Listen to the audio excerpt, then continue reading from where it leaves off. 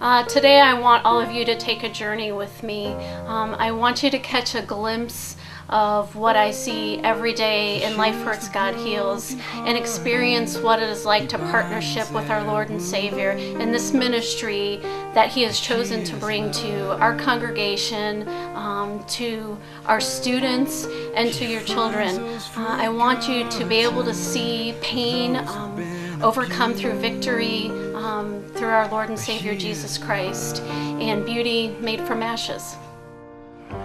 My name is Xavier Tatum, and I came to Life Hurts, God Heals as a suggestion from a friend. And when I first got here, I didn't really think I had too much to worry about, but in reality, it was really eye-opening. You know, I learned stuff like how I should be accountable for what I do and stuff, and how I should just, you know, trust in God and lean on Him.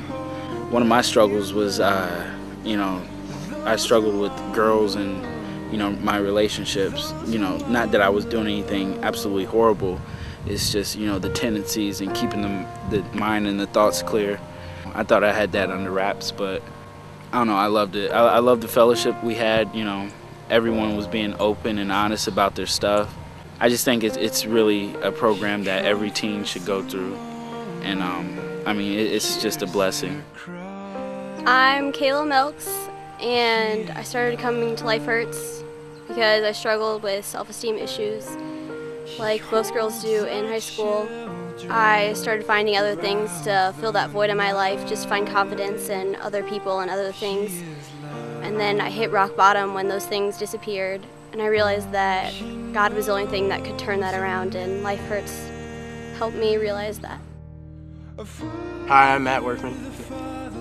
I came to Life Hurts, God Heals because I was starting a lot of anger between my mom and my dad, and also at the time I was dealing with alcoholism.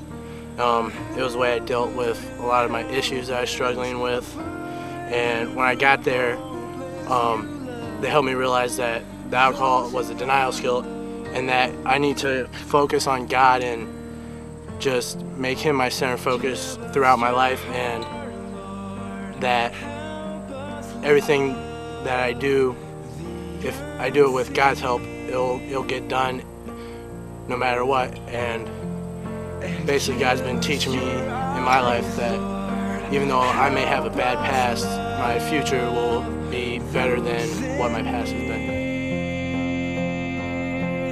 You're a father of the fatherless, a healer of the brokenness. You make a beauty from the ashes.